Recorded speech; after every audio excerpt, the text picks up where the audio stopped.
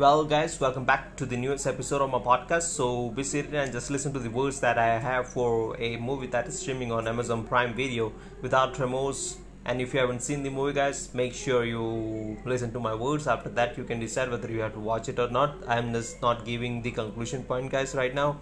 Just listen to the words. I will just give the conclusion point by end. Well, this movie is based on a novel by Tom Clancy without remorse, and it is being directed by Stefano Sollima. So, long story short, movie starts with a twisting point in the start itself when a US Navy SEAL team discovers they were in Russian military area instead of pro-Assad paramilitary area to rescue one of the CIA agent as per the intelligence information.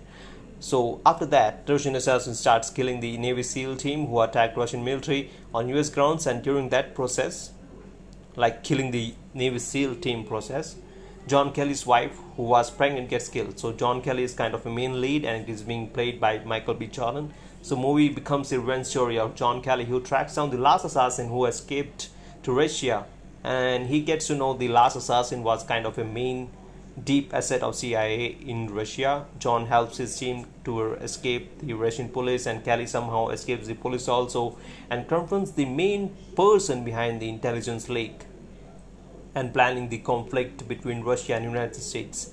So by end, his identity is changed to John Clark, just like the one in the novel of Tom Clancy. So I haven't read the novel, guys, and if you guys have read the novels, I believe the story does resemble the same in the novel, but I think it's not.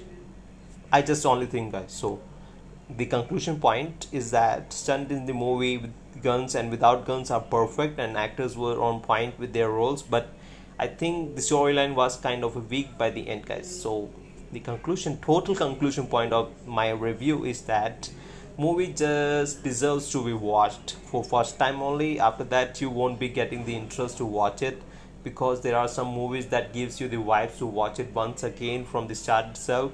So this movie is not that one, guys. Bye. Have a great day.